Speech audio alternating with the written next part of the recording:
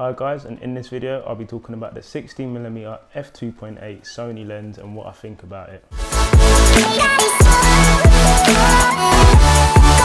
So the 16mm is my first wide angle lens, and to be honest it's not the greatest. I chose it because when I got my A6500 I needed something that I could use straight away, and I knew it was low enough on the aperture side and it was wide enough for the videos that I make.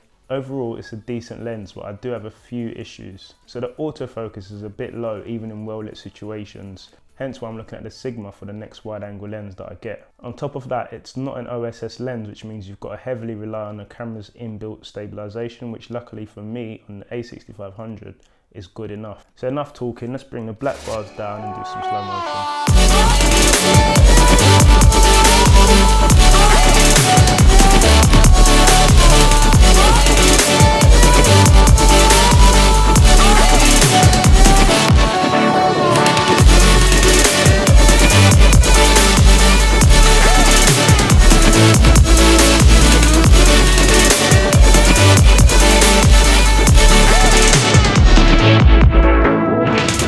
As you can see, it's not a bad lens. Considering its price, it's around 60 to 80 quid used.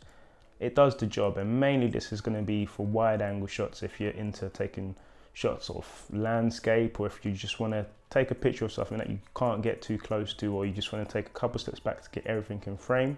This lens is perfect, and it's even more perfect if you're looking to shoot in manual. If you're looking to shoot in autofocus, you can't heavily rely on it. If you're into vlogging, this isn't the lens for you. Cody Blue did some reviews about it on YouTube, and you can see straight away it focuses on the background instead of the foreground, which is sad because you could spend a whole day out vlogging, you can get back, put it on your computer and find out that the sheep, the goats and everything else that you didn't want in focus is in focus. Why did I mention animals? So yeah guys, for me it's not a bad lens. Considering its price and for what I use it for, it does the job, but for autofocus I'm not really convinced. So like I said, I will be going to the Sigma, and that's a 1.4 aperture as well, so that's going to look really good. So yeah guys, thanks for watching. If this video has helped, give it a thumbs up. If you've learned something, give it a thumbs up, and I'll see you in the next one. God bless.